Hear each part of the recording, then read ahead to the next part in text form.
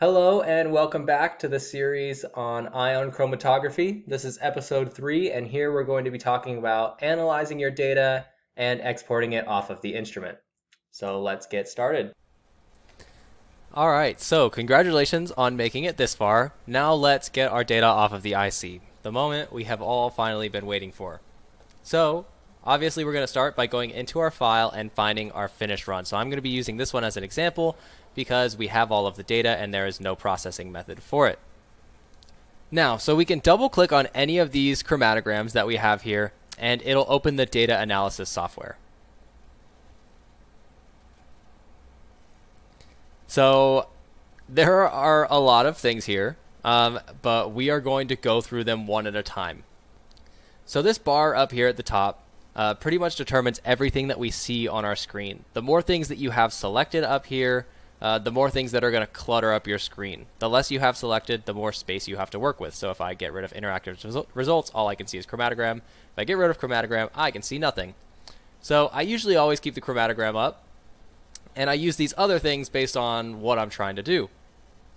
The main things that we're going to be looking at are chromatogram, interactive results, calibration plot, and processing method. So the very first thing that we need to mess with is the processing method. Now this is one of the most difficult things to mess with.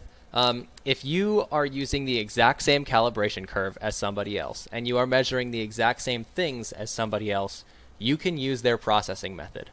But if you have made a calibration curve that uses any different points from their processing method, do not use their processing method. You have to make your own. If you use their processing method and you change it to fit your calibration curve, you are messing up all of their data and you're changing their processing method in their files at the same time as you're changing it in your files. So in this case, I'm going to show you how to set up a brand new processing method because there was no processing method for our data. So I'm going to click down here. I'm just going to go basic quantitative, hit next. And then, yeah, I want it to apply to all of the injections in this sequence. I'm just going to call it, let's call it anions test. Okay. Finish. Now, more stuff just popped up. You'll see there's a lot of peaks in here that we just don't really care about, that we didn't really want, and that's going to be the case. Look at this. There's like 5 or 6 or 7 peaks all in there. The first thing we need to do is tell it that these are not peaks. And that is right here in these detection parameters. Now, there's a lot of different parameters that you can use. The most useful one I've found is minimum area, right? So I don't want it to be auto. I want to say anything with an area of less than, let's say, 0.01, I don't care about. That just got rid of a ton of peaks. It didn't really get rid of those, so I can change it from right here, right? Let's say 0.02. There's still some peaks over there that are getting recognized, so basically you just keep doing this until you've gotten rid of all of the peaks that you don't really want anywhere. Alright, so this is fine. This is definitely manageable. So now that we've got the detection parameter set and pretty much only the peaks that we like are selected, I'll show you how to mess with some of these weird things in a moment here.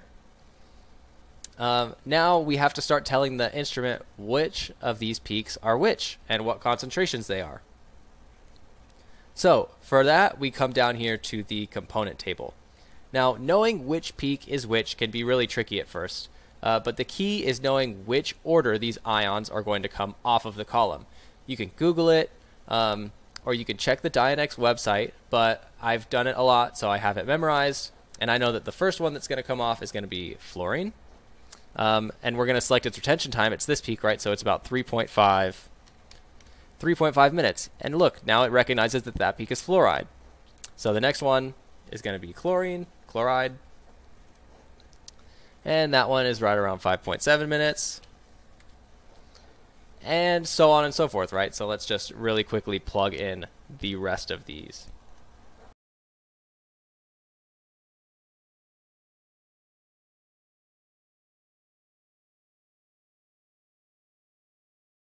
Okay, so we have all of our components selected and we have them at the correct times.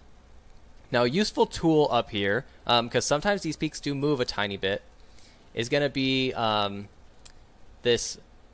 It's peak windows. So let me find it. Layout. We want peak windows to show up. So now this is how we can widen those ranges, and we want to widen them. See how it didn't actually get our highest peak? We want to widen it to our highest concentration and make sure that it goes from like base to base of our highest concentration. Now that is adjusting it right here, right? That's adjusting this window every time I change it. And this is just to make sure that over the range of concentrations that we use in our samples and that we used in our calibration curves, it is going to detect all of the peaks. Alright, so that's pretty good. So another tip, you can see here that this peak actually looks a little strange. This is what's called tailing. So the peak is kind of shifting to the left. This is because this is my highest calibration curve. It means that the concentration is getting right about to its highest limit, its upper limit, and it's starting to overload the column. So when your peaks get too big, you might get some huge peak that encompasses all of these, which is why we stay under 100 parts per million. It looks like I forgot to do phosphate.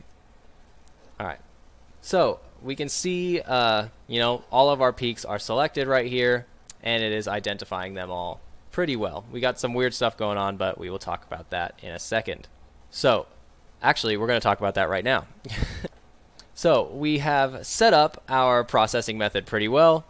Now we need to make sure that all of these peaks are selected accurately. So what I'm about to do, you actually need to do this with every single one of your samples.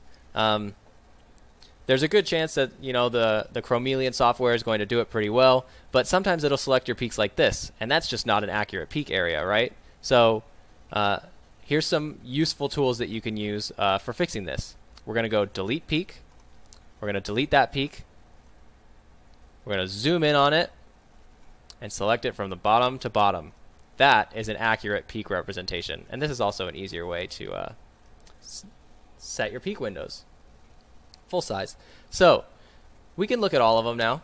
Just make sure that they're all pretty good. That one's good, and I did that phosphate in the wrong spot, so this should be there. So for the most part, most of these other ones look good. We can look at some of our actual peaks. So like, see, this fluoride peak was actually too small. So there's multiple peaks here around the fluoride, and we'll talk about something like that later. Chances are one of these are fluoride and one of them or two of them are small organics. But like I said, we'll talk about that later. So now that we know that our calibration plot looks good and all of our peaks are selected accurately, it is time to tell it what our concentrations are. So we have to go back to our data. Remember this thing? And now that we've assigned a processing method, see how our processing method is here, we now have levels for our calibration curve. These need to be levels 1 through 5. So there's 5 levels because I had 5 points in my calibration curve. And now when I go back here, see all of my components have these levels. This is where I put all of the concentrations in. So I'm going to do this with phosphate because phosphate is what I'm interested here.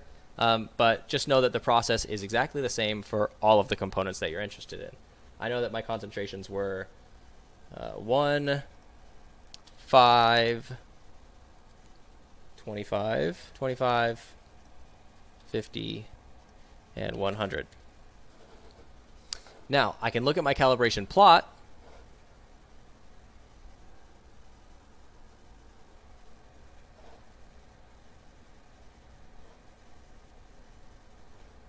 And something's wrong.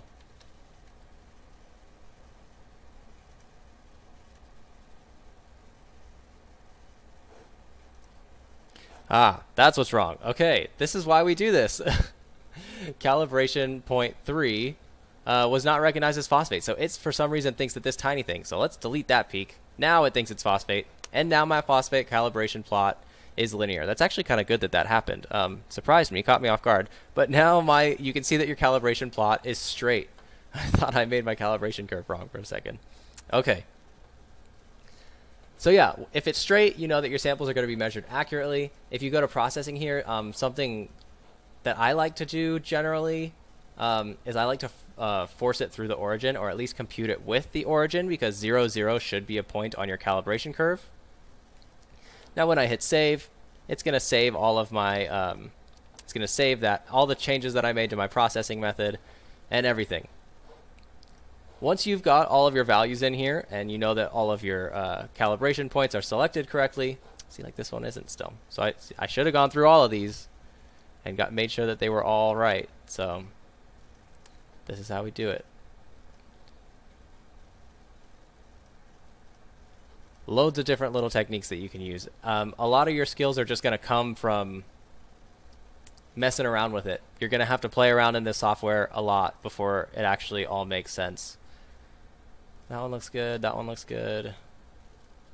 All right, so now they all look good. And my calibration plot is very linear. So we're done with our processing method, at least for phosphate. And now we can open up interactive results. If I go to summary here, it's going to show me all of my samples. So my injection name, it's going to show me the area, and this amount is calculated using this calibration curve. So I don't actually need that open anymore. And we can see that these are the concentrations of phosphate in all of my samples. Now I should technically go through each one of these and, you know, make sure that phosphate was selected. This is obviously not a peak. It just thinks that it is because there's nothing else here. So I want to delete that peak because there's nothing there, right? If I auto scale this, maybe there's something. There's a little bit of phosphate there. Looks like the baseline is still a little bit messed up. So I want to move this baseline upwards so that it's flat. And then let's auto scale that again and make sure. Yeah. So that's something about what my peak should look like. Now this is such a small concentration, 0.0055 parts per million, that yeah, sometimes your peaks are going to look a little funky, especially with phosphate. Phosphate is an incredibly hard ion to measure. Chloride and these smaller ones are actually much easier. And cations are just overall easier than anions, so you will almost have no problems with cations normally. But you should be doing this for each and every one of your samples. You can see a lot of mine are messed up, so I'll have to go through them and actually select that phosphate peak, make sure that it actually looks right. That was a DI water, don't worry about it. But yeah, so once you've done that and you've gone through all of your samples, it is as easy as just copying this, you know, Control C or right click. Looks like right click copy paste doesn't work, but Control C and Control V, you can copy this entire table and just paste it in Excel, or just copy this individual column. What I like to do is copy this column and paste it into Excel, and then just copy the amounts. So I'll just like copy this one and paste it into Excel, and then go to sulfate here and copy this column and paste it in Excel and go to nitrate. And then I've got all of my injections and their amounts one after the other right next to each other. So here's an example of an Excel file that I made for somebody else. So this is that sample column. He wanted chloride, nitrate, and sulfate, so I only copied those three columns. When you want to analyze your data, you can come in here and just like kind of delete out the DI waters, and then you're just left with all of your sample names and all of your concentrations in milligrams per liter. And I like to make one tab for anions and one for cations as well. So yeah, once you've done that, you've got all of your samples and all of your data in Excel, and you are ready to go. So that's basically how you do everything in a really basic manner. But there are a ton of different ways that we can analyze our samples with this process. And like I said earlier, the easiest way is to practice and play around with it. So don't play around in somebody else's files, because you could mess up their processing method. Play around in your own. And ideally with your own processing method, something that you made yourself. But I'll talk about some of the most useful tools right now. Like I said earlier, by far the most useful tool is deleting peaks and making new peaks. So like that's not a peak right there. I don't want it. That was just a flat line. I don't want that there, so I deleted it. And my fluoride peak, right? Auto scale signal. Here's another thing. Auto scaling. You see how this is probably some sort of organic, some sort of organic material. They usually come off right around fluoride, organic acids. And we don't want that. We don't want that involved in our peaks. So here is another really useful tool. It's called shaping shoulder. So I'm going to look at where this is about linear, and I'm going to right click on it, and I'm going to hit shape shoulder. And it cuts out that extra peak because they're a little bit overlapped. And this happens a lot with fluoride. Obviously, it overlaps with a lot of these organics. But it's also useful for a lot of other things like phosphate. So very useful tool, that one. Another really useful tool is the peak overlay method, right? So suppose I've got these two peaks here and I don't know which one is actually fluoride. So I can pin this one and overlay it with my calibration plot. So right here, they're stacked, one on top of each other. But if I come up here to layout, I can actually make them go right on top of one another. I can change the offsets, and we can really clearly see that, okay, this is the fluoride, and this is the fluoride peak. So this has to be the organic. This is a really useful tool for peak checking, making sure that your peak is actually what you think it is. You should always do this if you're ever worried that something is not the same chemical as was in your calibration standard. So all you really need to do is put all of the values in for your calibration points. So like if I wanted all of this data, I would need to fill all of this out before I take all my data off, copy and paste it into Excel, and if you ever get stuck, just ask someone who's familiar with the IC to help you. It's really easy to ruin other people's data, instrument methods, and processing methods if you start clicking around in their stuff without knowing what you're doing. And sometimes even if you're clicking around in your own stuff, you can mess up a lot of things on the instrument. So be really careful and make sure that you've double checked with people who know what they're doing before you start messing around with the IC too much. So thanks for listening and good luck.